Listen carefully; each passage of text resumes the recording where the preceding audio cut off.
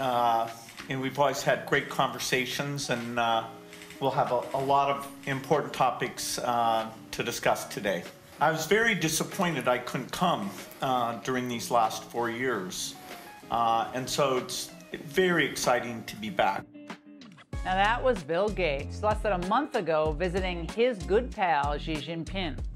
Now Xi apparently returned the favor by using the company that he founded, of course, Gates founded Microsoft, to launch a cyber attack against the US government. Now, despite the Fed spending, $15.6 billion on cybersecurity, more than the GDP of nearly, 75 countries? Chinese cyber spies were able to exploit a fundamental gap in Microsoft's cloud, enabling them to hack email accounts at the State Department and other agencies. But this really should come as no surprise, because Microsoft has had a really symbiotic relationship with China for years now. As Forbes noted in a recent piece, in 2014, Microsoft became the first foreign company to offer public cloud computing services in the Chinese market. And in March of this year, they would begin offering OpenAI as part of its cloud services. And get this, Microsoft gave the Chinese government access to the source code for its Windows operating system. That happened back in March of 2003. Joining me now, Senator Tom Cotton, who sits on the Senate Intel and Armed Services Committee. Senator, our government relies on these tech companies for its communications. And of course, these tech companies rely on China for money. How is this a sustainable relationship, Senator? Well, Laura, it's not a relationship we should be in with Chinese communists, or that some of our leading companies should be in. As you said in the opening, this goes back decades of failures of trying to integrate our economy with China's. And you just saw the spectacle of the Secretary of Treasury going to China and kowtowing and saying that people like you and I are wrong when we say that we should decouple from China's economy so we could eliminate all the threats they pose to our safety and health and our prosperity. So I think Microsoft has some answers to provide here. You know, the reporting I've seen suggests that you couldn't access these accounts in the government just through like an individual key, but it would take something the equivalent of what you might call a master key, and that should have been secure at Microsoft. And how did Chinese communists get their hands on that? But there's also a broader point here that goes beyond Microsoft, and it goes to our government, to Joe Biden in particular. He continues to try to accommodate, conciliate, and appease with Xi Jinping and the Chinese communists, so we shouldn't be surprised that they continue to take these provocative steps. A few months ago, it was sending a balloon to float over China. Now it's hacking into the State Department. Yet what do we see? A continued flow of senior administration officials like the Secretary of Treasury, and soon it's going to be John Kerry talking about climate change, going to China to plead with China to help Joe Biden fulfill his goals. We shouldn't be surprised they're continuing to taking more aggressive, provocative actions against us and our friends. Now, Senator Cotton, without Republican votes, the Pentagon could not continue doing what the Pentagon does. And we all love our military, that goes without saying.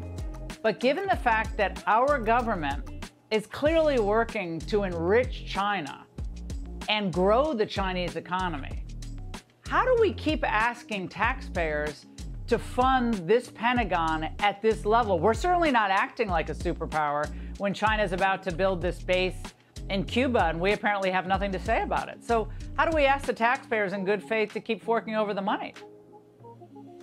Well, Laura, what we need to do in the Congress, and what I'm trying to do with others, make sure that we're funding the right things in the Pentagon, the right kind of weapon systems or the troop levels that are going to help deter China, deter their aggression, whether it's more submarines or modernizing our nuclear forces, or making sure that our bases in the Western Pacific are secure against Chinese attacks. What we shouldn't be doing is funding the left's and the Biden administration's politicization of our military.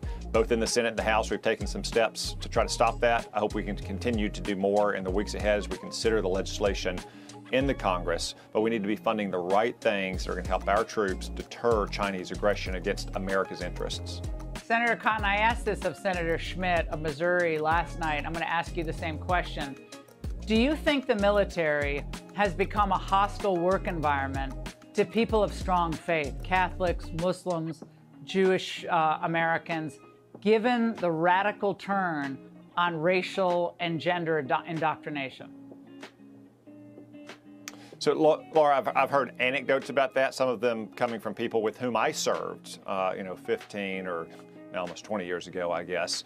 I don't think it's necessarily pervasive, especially on the front lines in the company and the battalions and brigades, but clearly at the higher levels, you have civilian political appointees who are very ideological, who are trying to take steps to politicize the military and to socially engineer it, that we should not ever do with our military, because we need our Senator, I don't mean to interrupt you, thing. but do you think a devout Catholic would be elevated to become a general in today's military? Like a very, outwardly devout Catholic in this administration would be elevated to the general level?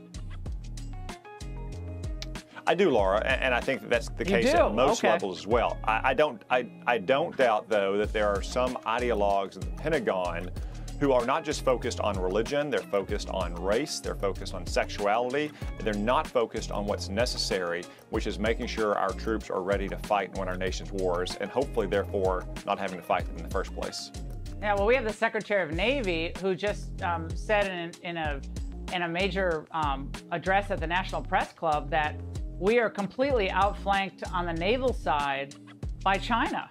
I mean, they have, 50 more ships than we have. They have a much bigger shipbuilding capacity than we have, and yet our trade policy seems to be geared toward enriching China, Senator. So when the angle was about, this doesn't make any sense, that doesn't make any sense to people who are actually paying the bills here. Yeah, that's in part, again, because we have been outsourcing so much of our industrial base to China for 20 or 30 years.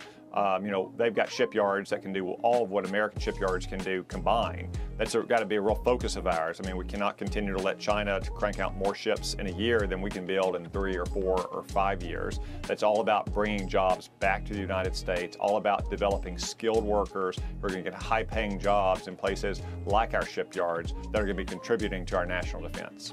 Senator, great to see you. Thanks so much. Hey, Sean Hannity here. Hey, click here to subscribe to Fox News YouTube page.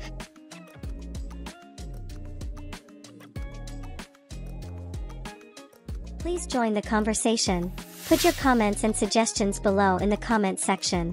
Thank you for subscribing to this news channel.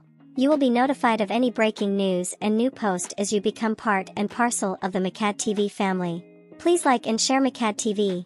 We love you all. Please support MCAD TV Foundation by joining membership and visiting Amazon UK to purchase the displayed books to aid our orphanage projects across Africa.